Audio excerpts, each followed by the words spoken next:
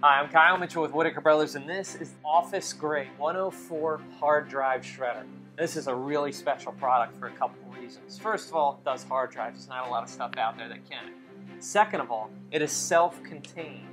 So historically, something big enough to shred hard drives would have to be put into a warehouse where it can make all the noise at once so it's not going to bother anyone. This is self-contained, and it's not going to blow out the eardrums of everybody around you.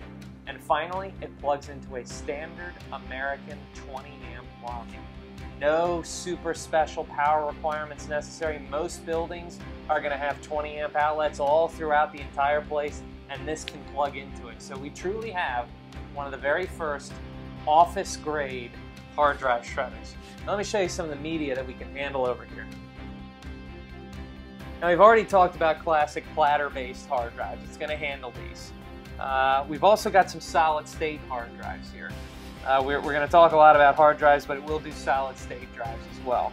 Finally, we've got some laptop hard drives right here, and of course, laptop solid-state drives. We don't have any in this display right here, but it will do a laptop solid-state drive without any trouble at all.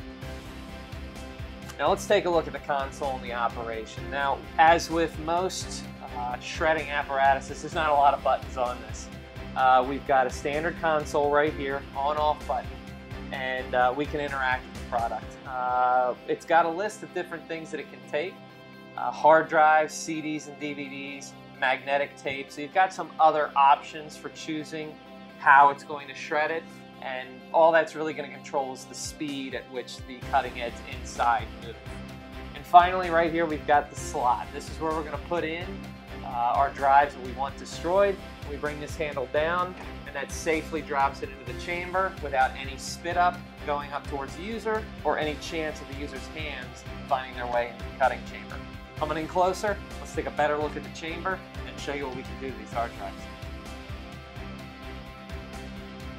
Okay, so let's destroy some hard drives. I'm going to start small, and then I'm going to get bigger. First thing I'm going to put in is a solid-state hard drive. Put it in, pull down the handle.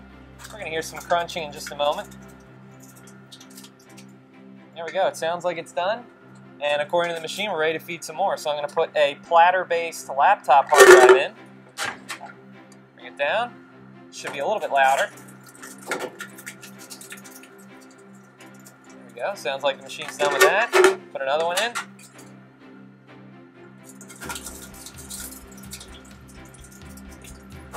Alright, now we'll move on to the main event. This is an actual platter-based 3.5-inch Seagate hard drive. Drop it in, bring it down, and in a moment we should hear a lot of crunching.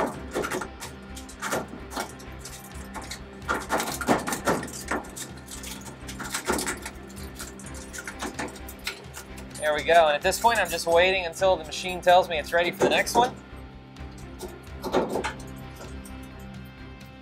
Alright, it's indicating it's ready. I'm going to put in the next. There we go.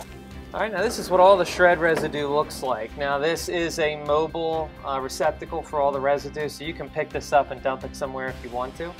But I've got some longer pieces right here. We've done a lot of damage to these hard drives. We've got some bits, pieces of silicone around here.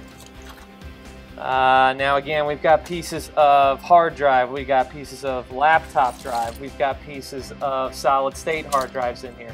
All have been destroyed to a pretty substantial level. Now degaussing is going to be the one way that you erase the data, but when it comes to physical destruction, this is doing an excellent job of it all, again, considering that this can be done inside of a commercial environment, and it can also be plugged into a standard American 20 amp line. Alright, let's take a look at where the magic happens. This is immediately behind the shredder, and when I open this up, it'll give us full access to the entire cutting chamber. Come on in closer, and you can take a look at what's doing all that damage. And finally, when we're done using the machine, turn this, all the power turns off, safety locks activate, so nobody can claw in there and hurt themselves, and the machine has safely been turned off. We did a lot of really neat things here today. We destroyed some really big stuff, and we did it with a much smaller unit that you're probably used to seeing, and most importantly, we did it plugged into a standard 20 amp wall outlet. These are all firsts when it comes to hard drive shredding, and that's why we're really excited about Model 104 hard drive shredder.